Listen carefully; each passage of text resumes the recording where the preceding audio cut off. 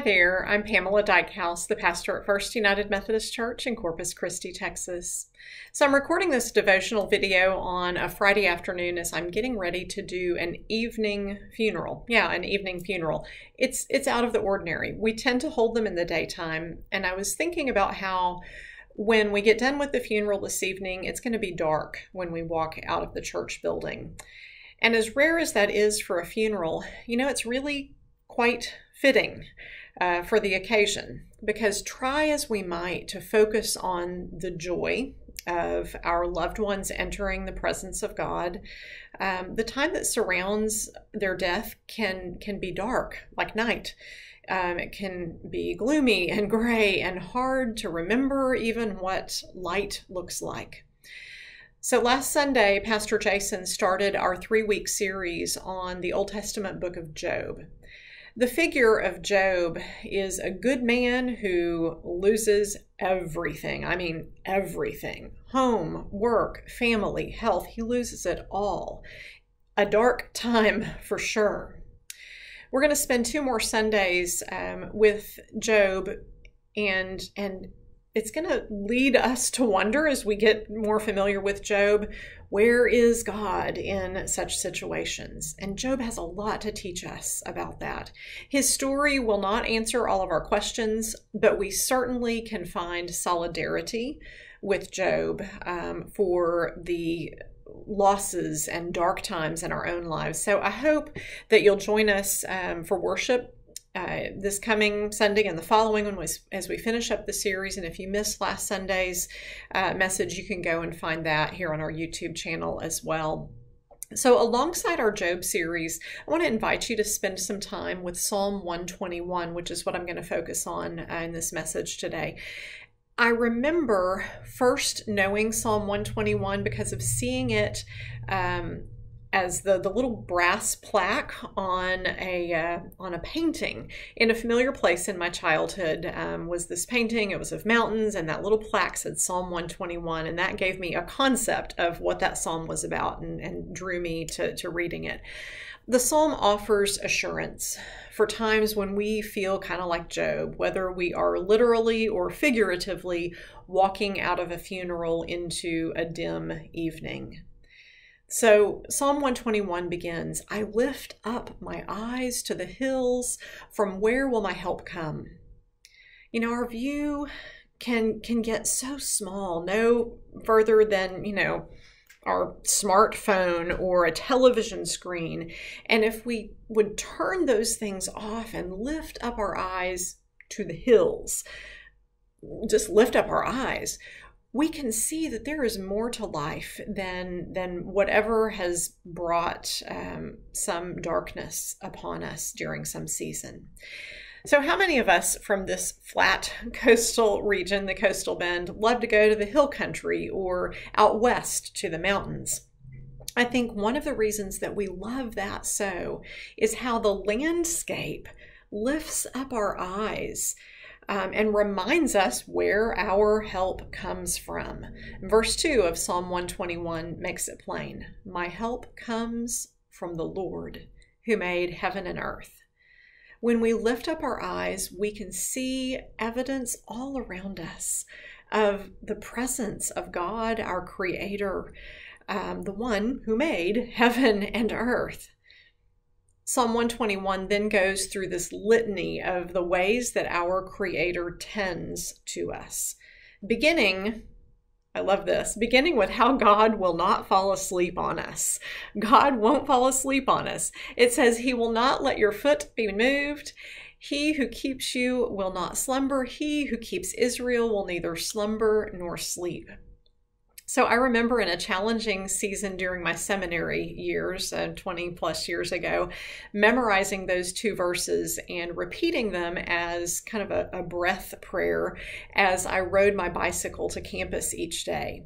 And from far away, as I approached the Divinity School on the Duke campus, I would focus my eyes on the steeple of Duke Chapel and remember that the one who made me would not slumber nor sleep. So I didn't have any mountains or hills to look up at through all the trees in that region of North Carolina, but I would look at that steeple on the chapel to remind me that God was not going to slumber or sleep, but always would keep watch over me.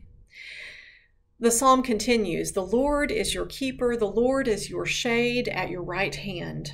The sun shall not strike you by day, nor the moon by night. The Lord will keep you from all evil. He will keep your life." When I hear how the Lord will keep us, and this psalm uses that term a lot, will keep us, it makes me think of a zookeeper. I'm not a big fan of zoos anymore. I have to tell you the truth. I appreciate the educational and conservation aspects of them, but the last time I went to a zoo, I felt a little sad for the gorillas in particular. At any rate, the role of a zookeeper is to tend the animals they are responsible for. Throughout my childhood, at different points, I had a role in the care of a menagerie of animals. At times, rabbits, chickens, guinea pigs, white-tailed deer fawns, a javelina piglet, a squirrel, a few fish, a couple of dogs and cats. Probably left something out. So I guess I've been a zookeeper of sorts.